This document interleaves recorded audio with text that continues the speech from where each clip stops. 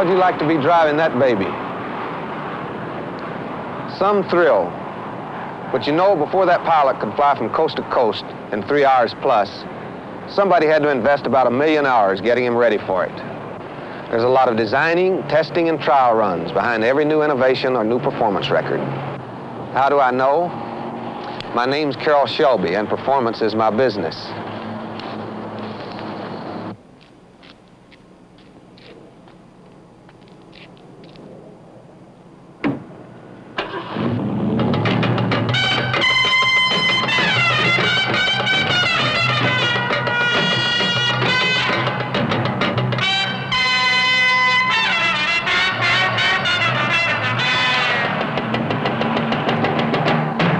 I guess fast cars have always been an important part of my life. I started driving them on dirt tracks down in Texas. And after a while, I worked my way up to sport car driving. That was it for me. The sport car circuits with their constantly changing conditions offer the challenge, the kicks I was after. Finally, the big win, Le Mans, 1959. And boy, I was sitting on top of the world. Shortly after that, I became a retired race driver, and soon learned there's nothing lower than an ex-race driver unless it's a busted ex-race driver. About all I had was an idea. You might even call it a dream. It was to build a sport car that, first of all, more people could own and enjoy driving, and second, that could race under American colors and maybe prod the old established names a little bit. Having practically no capital, I started off, but it was a coincidence, really, that got us going. First, the AC car company in England badly needed a new engine. They produced a good basic chassis and body, but had no engine source. On the other hand, Ford Motor Company over here was just in the development stage of a promising new high-performance engine. Well, after a lot of talking, I got a hold of some bodies from the AC people, and Ford agreed to help me build a new sport car I call the Cobra.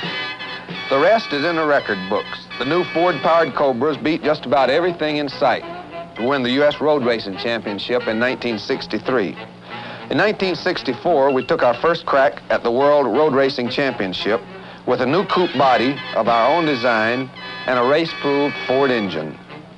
We took our new Ford-powered Cobra across the pond. And for the first time in a long time, Europe saw American race cars winning. We didn't take the World's Championship the first year, but we sure gave Mr. Ferrari something to think about. And that's how it all started. Today, Shelby American is a pretty good-sized business. We're building Cobras for racing and for fun. And our coupes are getting ready for another season and another crack at those red Ferraris. We've got a couple of new entries in our stable this year. The new Mustang-based GT350 and the first American car of its kind, the new Ford GT. This GT350 is a racing version of Ford's Mustang 2+2. We set the cars up for racing by installing special components, racing shocks and so on. We're doing a lot of testing as well. Here's something else that we're excited about. It's this new Ford GT. It was designed and built by Ford engineers as kind of a laboratory on wheels to test new ideas and prove Ford's capabilities in open competition. We've been given the job of testing this new car and racing internationally.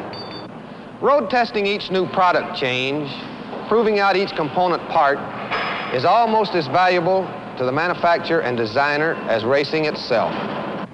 This is Willow Springs Raceway, tucked away in the Mojave Desert. It's where we do much of the testing for our new cars. The interesting thing about testing out high-performance automobiles is that you can only do it with top drivers who can take the cars right up to the maximum. We've got with us today Pete Brock, head instructor at our driving school. Pete's behind the wheel of the new Mustang GT350. Coming up is Ken Miles, one of the best sport car drivers in America. The Hawk just doesn't look right unless he's leaning through a turn in a Cobra. And finally, California's presidential candidate, Daniel Sexton Gurney, piloting the new Ford GT. Most people who enjoy motor racing find the more they learn about it, the more they study good driving techniques, the more interesting the sport is to them. I don't know anybody any more qualified to pass along some of these fundamentals than our own Pete Brock. Take over, Pete. Unbelievably, a top driver can take a very fast, high-performance automobile, and whether it be Willow Springs Raceway or Le Mans or Sebring, and take this car and run this circuit time after time, lap after lap, and never vary more than a couple of tenths of a second. The whole key to this is something we call the line. It's his whole understanding of the circuit, how the corners are banked, what the road surface is, every little variation, how he places the car in there to use it to his advantage. I think the easiest way to illustrate the value of a smooth line is to take a set of corners, vary the lines, and time the results with a stopwatch. This is the only way that a driver can really know how fast he's going. First, let's take the example of the fellow who doesn't use enough road. Because his entry and exit points aren't as wide as they should be, his line won't be flat enough. It won't allow him to put the power on the ground to do the job. First run, 23.2. Another common mistake is trying too hard. Here you can see how much time is lost in spinning tires and sideways motion. Watch the entry. It's going to be too fast. Carries the car beyond its apex, forces the driver to back off and regain bite on his front tires. This will cause him to lose a lot of valuable time. Pretty ragged. Here's how it's done correctly. Fast, wide entry, smooth, powerful braking while downshifting, positioning the car correctly for the apex. Straighten the line as much as possible to minimize the weight transfer. Perfect. Nice line.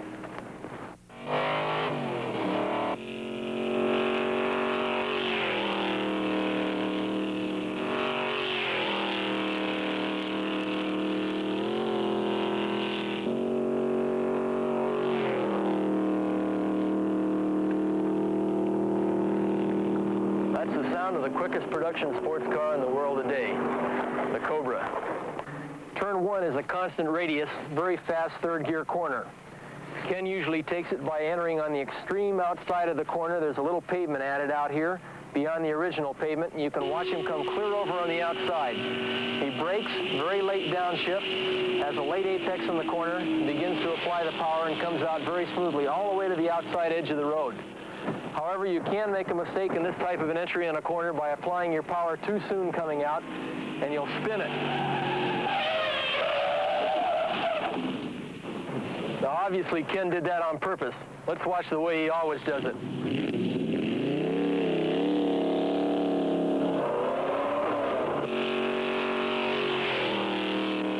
Now, turn 2 is a constant radius sweeper. Watch Ken's right front wheel as he comes through this corner. You can see the whole corner is strictly throttle application with only slight bits of steering wheel correction to hold him on the line. I think one of the most beautiful things that a driver or a spectator can experience in racing is a four-wheel drift through a constant radius bend like turn 2. A great driver will study the circuit the way a golfer will study a putting green.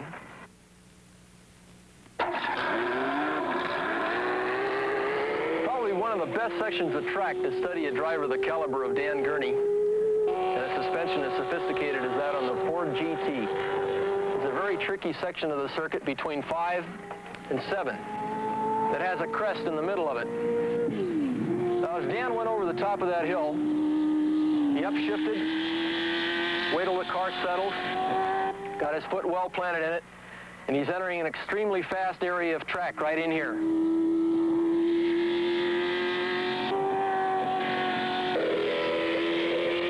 Probably one of the most difficult things on any racetrack is what we call a closing radius bend. What happens is the car wants to tend to follow its radius and go out in this direction. So the driver has to compensate for it by running very wide, feathering off the throttle, picking a late apex over here, and just finding the right point in the speed where he can cut across his apex and come out. That point is a black tire. Watch Dan cut across the tire and pick up a small puff of dust on the apex, get well into the throttle, look, and he heads down toward the start-finish line.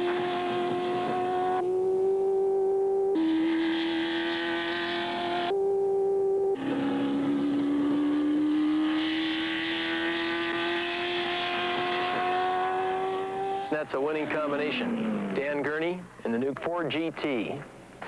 You're turning pretty good out there, Dan. How's it feel? Oh, I like it a lot. It feels like it's really going to go on a long straightaway. Like next year at Le Mans, maybe. It could really be a winner there. That on that 3.5-mile straightaway, I bet it'll be doing over 200 miles an hour. Of course, Le Mans is 24 hours. How do you feel about it from the driver's standpoint? Well, that's a long race no matter what kind of a car you're in. But it actually has almost a passenger car environment in there. And All right, you two. That's enough talking. Get out there with Ken and start putting some hours on those engines.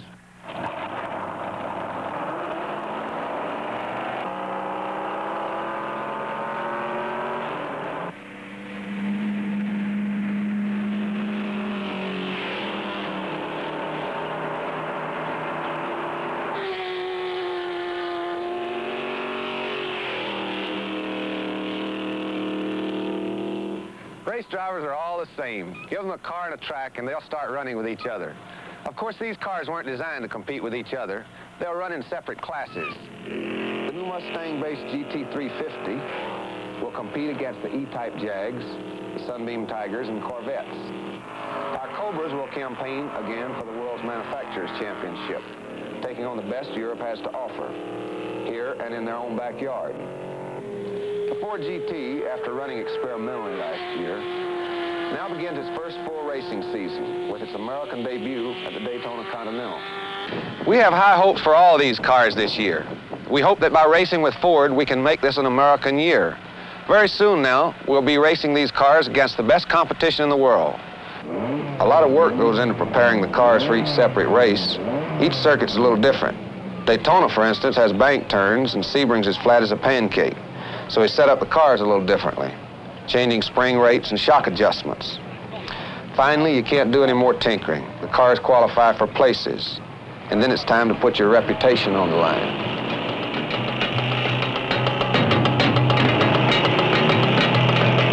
You might think there's not much you can do after the start of an endurance race, but remember, we run as long as 24 hours and cover up to 3,000 miles flat out. Cars and drivers take incredible punishment. Fatigue sets in, both human and mechanical. We have to make corrections during pit stops, and we constantly change the driving strategy according to the track conditions and our position with regards to competition. By the middle of the afternoon, the pace is just too hot for some and the field begins to thin out. And now the durability of our engines and components pay off. And we're running 1, 2, 3, 4.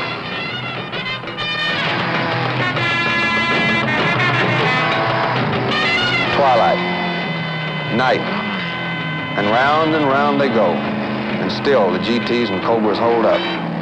Finally, one more lap, and then it's all over. And the big board places the overall winner, and yours truly is back in the winner's circle, along with Ford and 2 great drivers.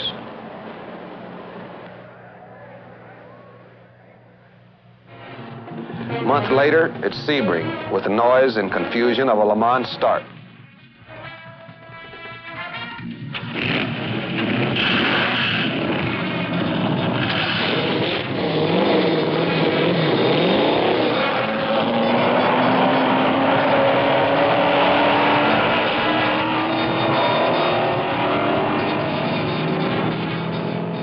And another long day starts.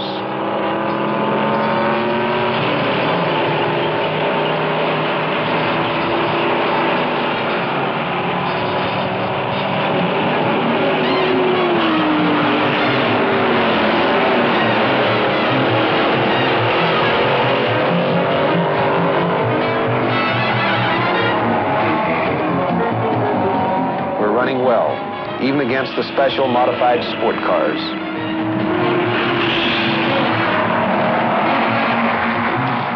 Take their toll, and we'll lose a GT to suspension trouble.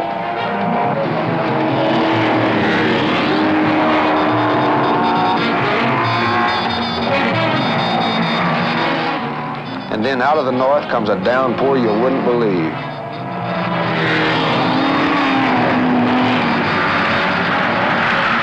And the cars are all over the track. They look more like motorboats than race cars.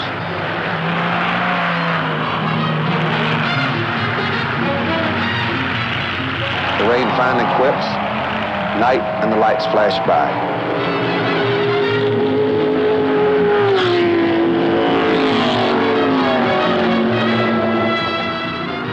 into the 11th hour, and then it's all over. And the Ford GT finishes second overall, its second straight Grand Touring prototype victory. Well, we did all right the first couple of times out. The field of cars were very impressive at Daytona and Sebring. Now we're getting ready for the big ones overseas, Monza, Targa Florio, and Le Mans. In the weeks to come, we hope to continue our string of victories. It's a cinch that whatever success we find, we'll also find our share of disappointments. Motor racing is that way. It's a rich mixture of heartache and joy. For those of us who participate in this most exciting of sports, the Ford people, our crews, drivers, whatever the outcome, racing becomes a never-ending pursuit of excellence.